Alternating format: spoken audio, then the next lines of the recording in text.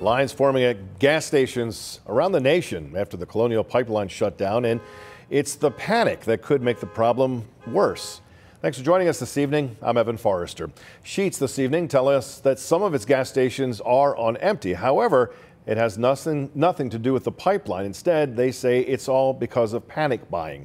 Fox 43's Jamie Bittner live this evening in York County with the message that leaders have for folks that keep buying more and more gasoline. The worry is that gas is going to become the new hand sanitizer or even toilet paper, with people hoarding and making it difficult for everyone else. It's the stuff that fuels the nation. But what's fueling panic are images just like this.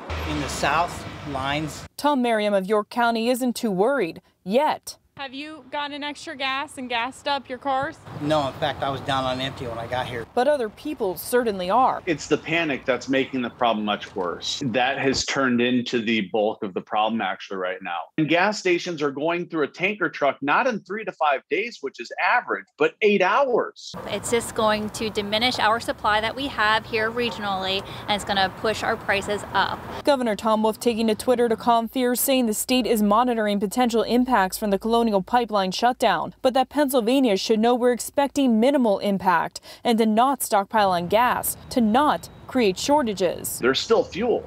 Now it's a point of not the pipeline, but being able to replenish as quickly as people are filling their tanks and jerry cans. So take it from the experts, if you don't need gas, don't get it. You don't have need for the extra gas right now.